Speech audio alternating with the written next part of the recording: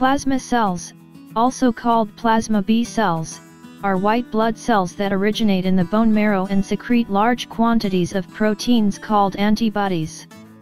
An antibody, also known as an immunoglobulin, is a protein produced mainly by plasma cells that is used by the immune system to neutralize pathogens such as pathogenic bacteria and viruses. Multiple myeloma, also known as plasma cell myeloma, is a cancer of plasma cells. Multiple myeloma is not a common cancer, but it is the second most common blood cancer diagnosis, after non-Hodgkin lymphoma, in the United States. This year, an estimated 32,270 adults in the United States alone will be diagnosed with multiple myeloma.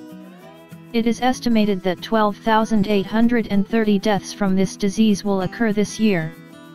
The abnormal plasma cells in multiple myeloma produce abnormal antibodies, which may result in a weakened immune system and cause other bone or kidney problems. Major symptoms of multiple myeloma are pain, pathologic fracture, hypercalcemia, recurrent infections, symptoms due to hyperviscosity syndrome and renal insufficiency. Multiple myeloma is considered treatable, but generally incurable. Remissions may be brought about with steroids, chemotherapy, targeted therapy, and stem cell transplant. On March 2, 2020, the U.S. Food and Drug Administration approved a new medicine called Sarclisa, in combination with pomalidomide and dexamethasone, for the treatment of adult patients with multiple myeloma who have received at least 2 prior therapies including lenalidomide and a proteasome inhibitor.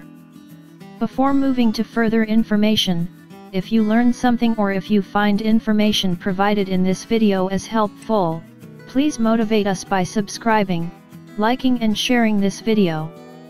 Sarclisa containing isatuximab is administered through intravenous infusion, and it is a CD38-directed cytolytic antibody that works by helping certain cells in the immune system attack multiple myeloma cancer cells.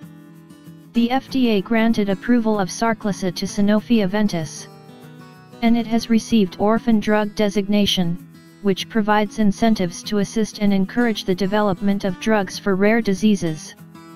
Sarclisa can cause serious side effects, which include decrease in blood components such as neutropenia, anemia, lymphopenia, and thrombocytopenia, infusion-related reactions, infections such as pneumonia and upper respiratory tract infection, diarrhea. Higher incidences of second primary malignancies were also observed in a controlled clinical trial. And Sarclisa may cause harm to a developing fetus of a pregnant woman. Thank you for watching this video.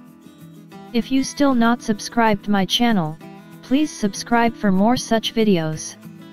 If you have any comments or questions, please write in comments section. Please share this video with your friends and do not forget to hit the like button.